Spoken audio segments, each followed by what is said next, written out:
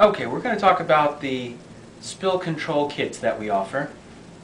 We have one specifically for formaldehyde, one specifically for glutaraldehyde and OPA-based liquids, and then a general spill kit for liquids.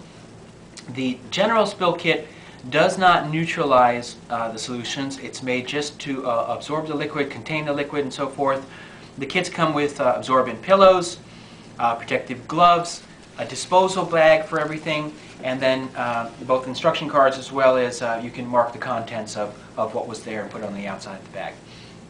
The formaldehyde kit, the pillows have a neutralizing material inside the pillow, so it not only absorbs the liquid but it also neutralizes the formalin or formaldehyde. The glutaraldehyde and OPA kit is a little bit different.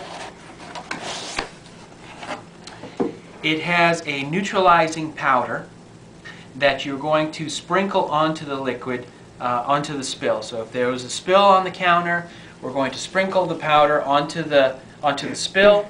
Within 5 minutes, it's 100% neutralized, and then you can take the absorbent pillows and remove the spill, absorb the spill onto the pillows.